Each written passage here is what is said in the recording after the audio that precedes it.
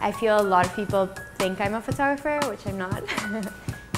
I'm a creative director and I love deciding the concept, where everything goes. And I also model and do these sustainable activations.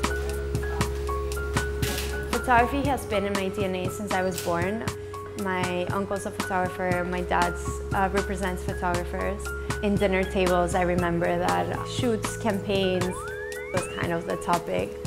So I started my brand Point of View, merging the two industries that I like, art and fashion, by creating capsule collections, collaborating with different artists.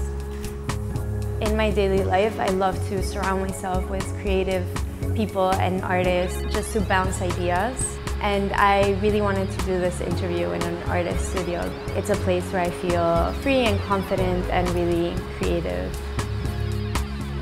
The name Point of View comes because I believe everyone has a perspective, and at some point in life, people will let out their creativity.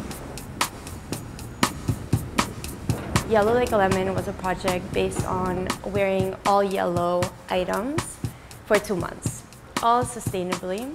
The way people are talking about sustainable fashion is a bit boring and it seems hard. It seems like you're giving up something and you can't be fashionable or colorful or fun.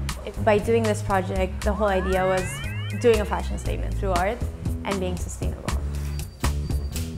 I've been lucky enough to live in a lot of different places, and I'm still very strong-rooted to Peru, which is the country of my dad.